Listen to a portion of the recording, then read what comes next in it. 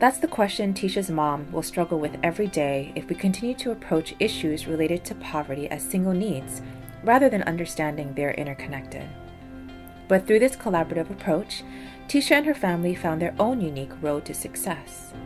3 months after meeting with their collaborative and working on a family plan, Tisha is doing better in school.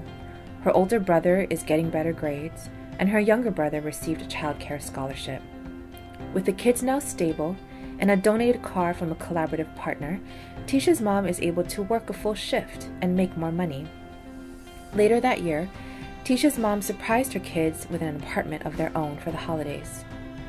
Through this collaborative approach, Tisha's mom is able to change her question from, "What am I going to feed my family?" to, "What am I going to be?" Tisha and her family can do this. They always could, but they can't do it alone. The core collaboratives can help families like Tisha's, but they also need you. You can be a partner in this work by making sure Tisha's story is heard.